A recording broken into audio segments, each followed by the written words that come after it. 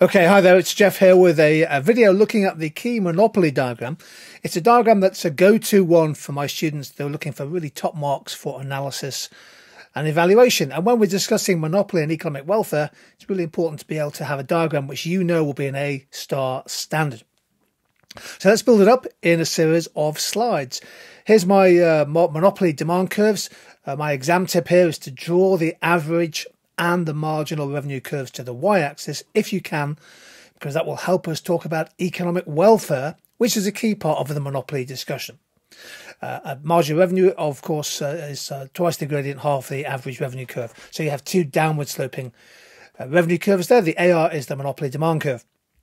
Let's superimpose on some short run cost curves, marginal cost and average cost.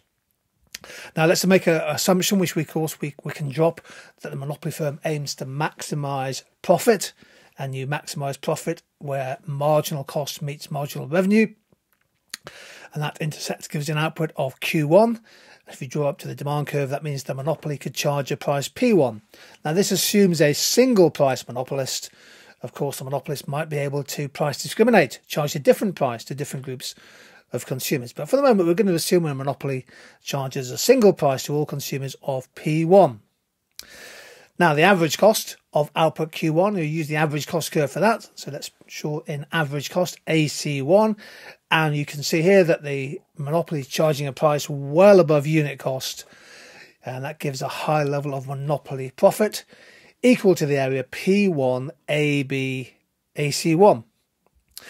Now, label areas rather than shade them. I've shaded the diagram here just for purpose of illustration. In the exam, label areas. It's much easier than just to put those little labelled sections into the text of your answer. Now, the key point here is that monopoly charges a high price, P1, price well above cost, and it means that that squeezes the consumer surplus. So I've now labelled, if we go back a slide, I've now labelled, added in there point C and point D. So at the monopoly price P1, consumer surplus is the area CA P1. So there's the consumer surplus there, shown there in green. And you can see that this is a highly profitable monopoly with limited consumer surplus. Now, crucially, the price that the monopoly is charging, P1, is well above the marginal cost of supply shown by point D. So essentially this is one big aspect, isn't it, of monopoly power. They can charge a very high price, in theory, well above the actual marginal cost of supplying the good to the consumer.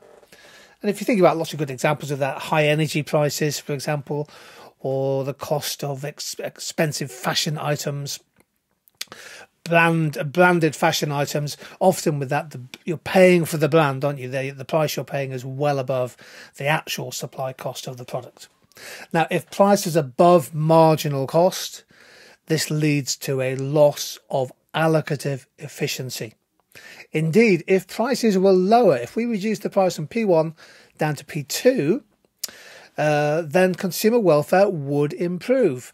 The level of profit would be shown by the blue area, but there would also be an increase in consumer surplus. So let's go back. If we were to charge a lower price P2, profit would be the blue shaded area, but consumer surplus would then improve. And at that price equals marginal cost, which is where allocative efficiency is achieved.